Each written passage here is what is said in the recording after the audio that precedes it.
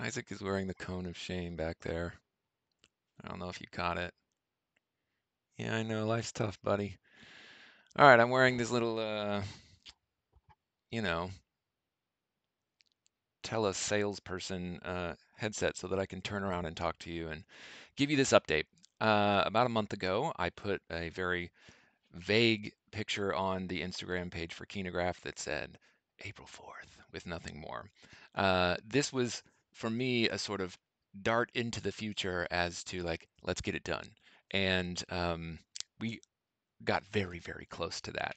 So what was supposed to be a ta-da is now sort of like almost. And so I hope that you will be as excited as I am about the progress that we've made.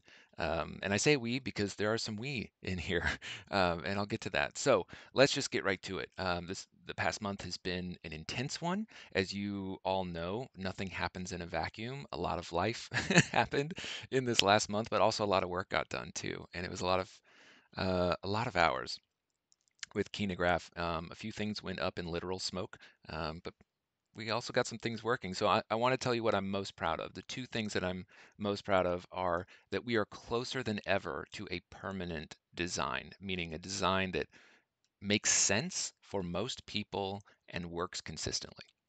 And then secondly, I'm most proud of bringing people together around this project, both in the building of the project and preparing for its life in the real world. And I'll tell you about both of those as well.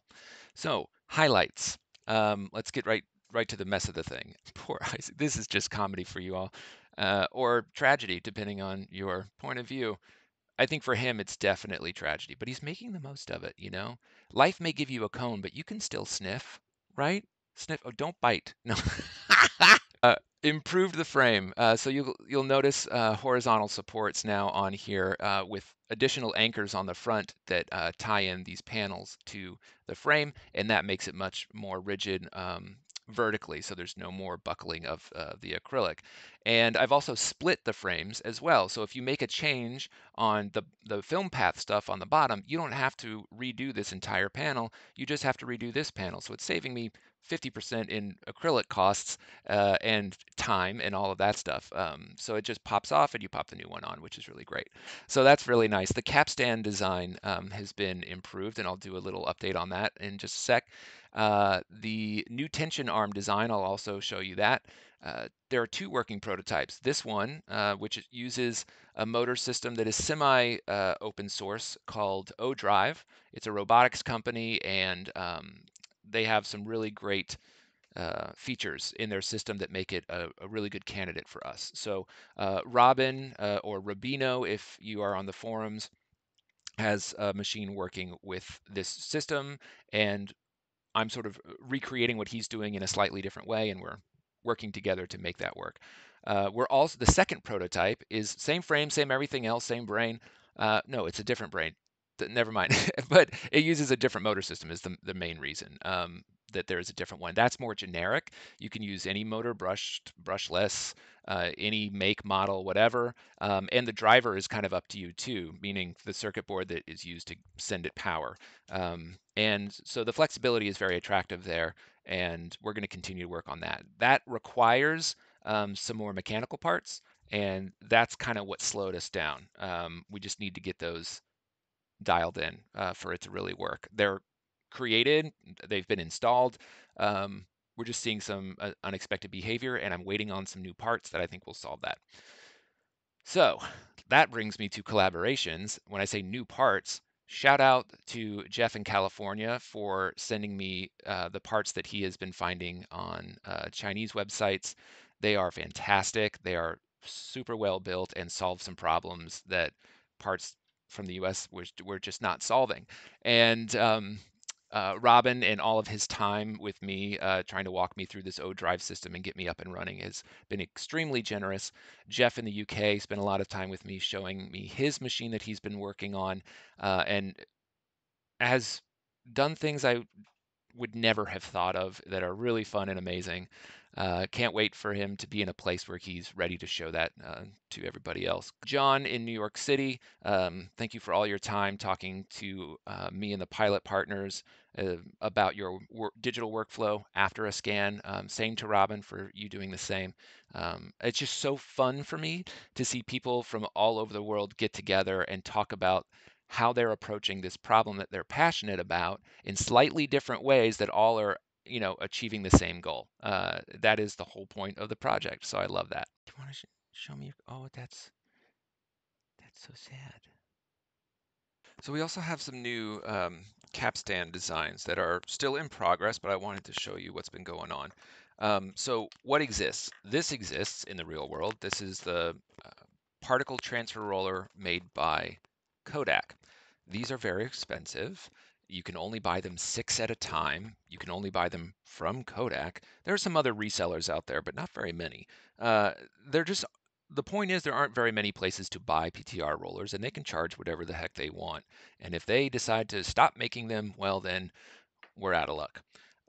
Then there's this company, FX Systems or FX Sys from the UK. They are no longer in business, but they do have backstock and they make small and large rollers independently. They also have metal cores, and this is just some of my own 3D printed hub design around it. So yeah, you could go find some rollers, but we have no control over um, that whole system, and it seems like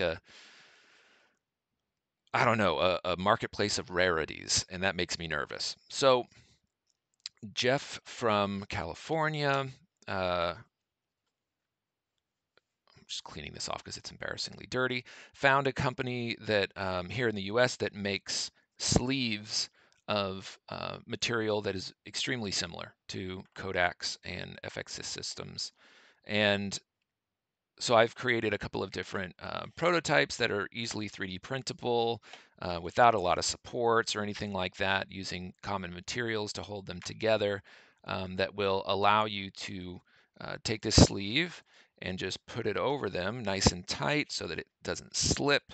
And then this whole thing kind of bolts on to a shaft that is turned by our capstan motor. So the nice thing about this is you don't even have to take the whole roller off when you need to clean it. You just pull off the sleeve, go wash it, let it dry, pop it back on, and they're cheap. This whole thing, 3D printing included, heavy metal hardware included, with the sleeve will cost you about $7. That's incredible. Last time I bought these were like 75 bucks a piece. I think they're like $90 a piece now or something like that. There is something about them, though, that is special, and that is something I found out through Google patent search. Inside of this material is a additive that allows it to be anti-static, and that is good for film processing because it repels dust and things that would make your film dirty. And the way it's able to do that is it needs an electrical charge. So that's why it's on an aluminum hub. It clicks onto a metal hub. That hub is connected to electricity, and that's how it works. So I'm also working on ways to transmit electricity from a shaft to a 3D printed um, device. I've found some conductive 3D printed material, so I'm going to test that out. And then there's also, really basic stuff like using metal parts from robotics companies and just including them on here and transferring, as long as that touches, in some way, touches our thing here, then that will work. So great. What am I going to do? Peel this off and use it? No. I found a manufacturer taking Jeff's cue. I was like, oh, there's a whole world of people that make flexible plastics out there, and sent them our requirements, and they are making 3 prototypes. There's going to be one just like this with an aluminum core, with the groove, with this kind of material, although not see-through, because apparently that costs more, and the electrostatic additive, and they're going to cost, I think, like $60 a piece. But we'll see. And it matches the hardness of this and everything, and it would be completely uh, feasible to use one of those on any machine that takes a Kodak PTR. So I don't know, maybe we're getting in the manufacturing business, but that price point still isn't great, right? So the other thing we're going to try is without the aluminum hub and just this outer ring, because that brings down the price a bit. But in case that still doesn't do it, I've also asked them to create a sleeve for us, like just like this with the anti-static property. So you can go make one of a $7 um, roller like this right now, and it'll only cost you $7. And guess what? It works just fine. If, however, you are finding that your environment or your prints just have a lot of dust on them and or you're just like want to be extra careful, we'll have an anti-static version. I don't think it's required for everyone though. So that's Capstan. Now, we talked about the tension control on the generic machine. I mentioned that Jeff out in California had created, and I've showed it many times before. I disassembled it, so I can't show you now. But he's a mechanic and a machinist, and he machined um, a tension hub. Basically, if I don't know if you remember, some of you may remember that rotary one that I had made years ago. Well, he found a way to use these load cell sensors, which are used in scales, like weight scales, and basically they can determine sort of the flex here in the middle of what's going on. So if it's got a stiff spring on one side and we're attached to a shaft on the other, imagine this being in the back of the machine and this is sort of the front of the machine, right? So while you're going around this in your film path, and then when the tension changes on the machine, this roller is going to go up and down, right? That is transferred through this shaft to this arm. It goes like this. That signal is picked up by its driver board, and that goes to the microcontroller, and then we can say, hey, we got to speed up or slow down based on that. So I'm just showing you this as an adapted version of a machined aluminum part, which may be difficult for some people to recreate. If you only have the internet and a 3D printer, you can recreate this one by buying the parts, the screws, and then 3D printing everything else like this bracket, the rollers here, the mount for the sensor itself. And yeah, so that's working pretty well. There's a couple things that need to be improved on this because there are some parts that are slipping or too flexible, and that's causing the readings to be a little less reliable than they need to be. So I don't think it's going to be a hard fix. It's just going to take time to dial in correctly. Cone of shame. So let's take a second and say, okay, where are we? What's working? Uh, what's working? There's a lot of things that are really working well. Our design principles continue to make decision making easy and effective. And it's really keeping the whole project in a box that is going to benefit everyone. And if that sounds vague to you, take a look at the link at the design principles. And these are things that help us make decisions about what solutions are the ones we're going to spend time on, money on, and that will be true for the life of the project. And so I think those have stood up with the countless decisions and options that have presented themselves in a really good way. So I'm proud of those, and I think they're working really well. Lighting, lighting is looking great. Pablo and his well, I don't know if Pablo's working great, but Pablo's circuit is working great, and the lights are really wonderful, and the integration sphere is working really well. The frame system is working really well. Like the parts have been dialed in for that for a long time, just using this extruded aluminum, the kinds of nuts and bolts we're using bolts, in general for rollers, the 3D printed rollers, all of that. So I'm really happy with how that's working. So we have a really solid skeleton that isn't likely to change very much. Our code is actually at the best it's ever been by far.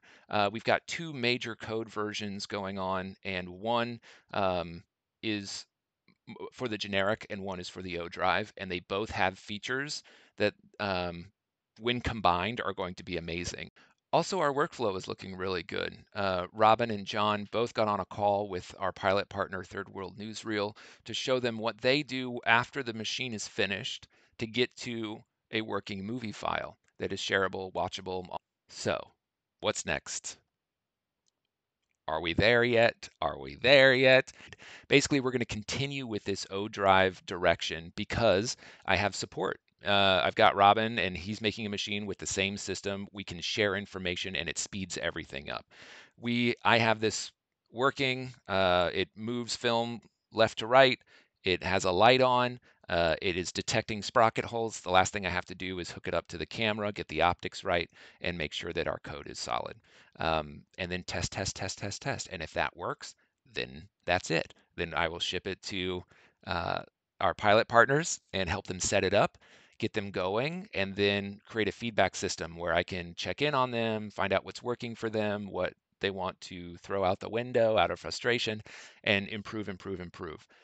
Once we have all of those notes and I continue sort of polishing things on the machine end while we put together the software and the workflow, sort of all of those are going to kind of come together at one and make, as I don't know where I was going with that. All of that will come together, and that will be the public release of Kinograph in its official non-beta version. That will be its real self, its true self will be out in the world. Isaac doesn't like the cone. He doesn't like it. Lastly, I just want to make a note to anybody who is doing a project, even remotely like this. It may not be a hardware project. It may be somebody you know trying to write a play or an album or the perfect sourdough recipe. This shit is hard. Don't let yourself forget that what you're doing is hard because you deserve credit for just showing up. Get good at seeing you showing up as the measure of your success. I keep forgetting it.